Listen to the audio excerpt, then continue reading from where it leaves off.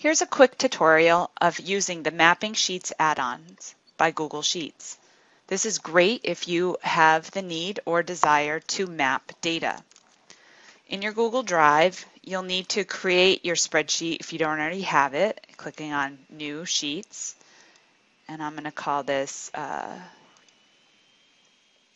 Political Party by State.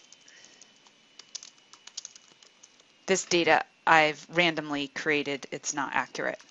So here I have my states and the abbreviation and the political party assigned to it.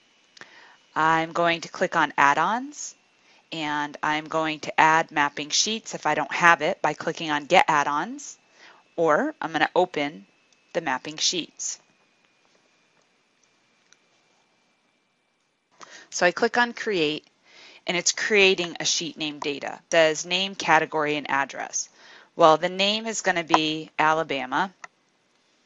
Control C,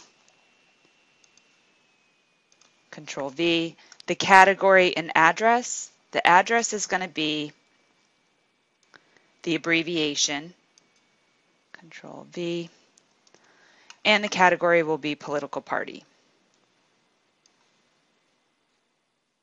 I can go ahead and say title is name and filter is category and location is address. Excellent. Now I can click on build and it will build the map, and when that's complete I can view it.